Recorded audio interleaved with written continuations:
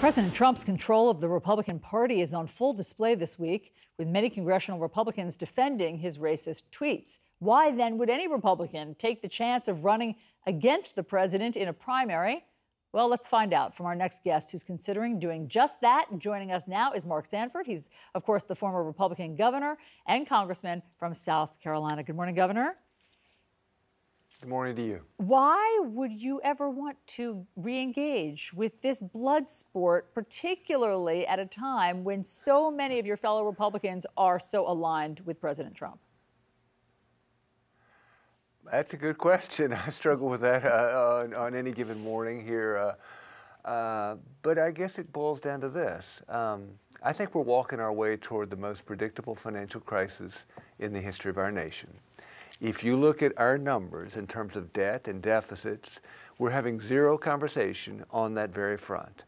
I think the Republican Party, of which I've been a part for a long time, has abandoned its conversation even on the importance of financial reality. And so I'm just struck by if nobody says something, we're going to wait till the next presidential election cycle to have this needed conversation on where we go next as a country on debt, spending, and the deficits that are accruing. Here are the numbers, and they are jaw-dropping. You are right. So in 2019, the deficit is projected to be $1 trillion. The national debt is projected to be $22.5 trillion. I remember when John McCain used to say that Congress was, spending like a drunken sailor on leave. But now you don't hear Republicans saying that. What's happened to all the deficit hawks that were in the Republican Party? Well, to your earlier point, we're in a cult of personality right now. I mean, Trump is a very, very strong personality, and nobody wants to be on the receiving end of a bad Trump tweet.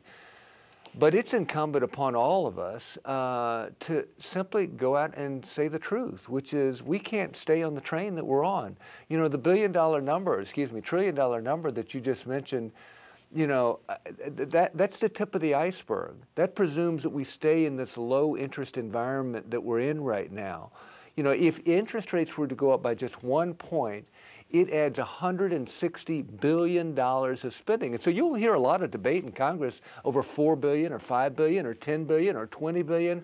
$160 billion, that's more than we spend on uniformed personnel in the military. All 2 million people, 1.2 million active duty and 800,000 reservists, with a 1 point rise in interest rates. So there are a lot of groups out there saying, no, it's not gonna, look at one. We could actually be looking at $2 trillion deficits over the next couple of years, which would be crippling to our economy, to the jobs that people need, and frankly, to our currency, to a whole lot of things that are fundamental to people building a life. But Governor, haven't you already tried running against President Trump in one form or another? I mean, you were one of the only Republicans who would criticize openly President Trump, and you lost your congressional seat. So why would this time be any different?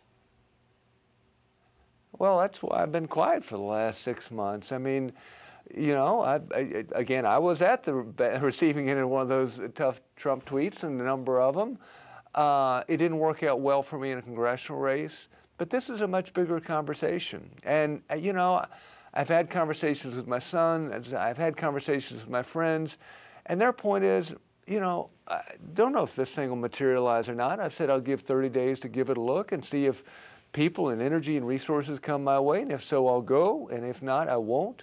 But if we don't speak up, if we don't find ways of speaking up, we're going to be in a world of hurt. I mean, it's telling to me that the former, Clinton chief of staff, Erskine Bowles, said we're walking away toward, again, the most predictable financial crisis in the history of man. It's telling to me that Admiral Mike Mullen, who was the former chairman of the Joint Chiefs of Staff, has said, when asked what's the biggest threat to the American way of life, to our civilization, he answers not the Chinese or the Taliban, but the American debt.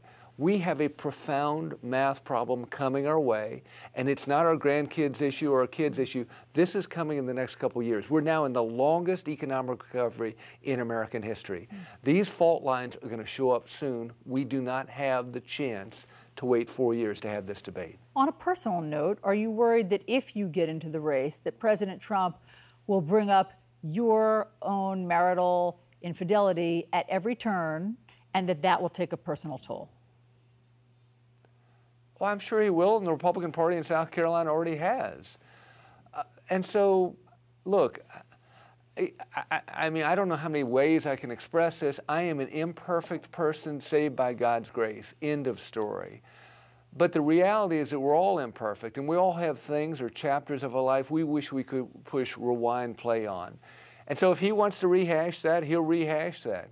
But I know that if I'm to be really truthful with my 4 boys and to friends out there, it's incumbent upon one of us to say, let's raise the white flag and say, we got to try a different approach with regard to debt deficit and government spending. I am imperfect messenger, no doubt about it.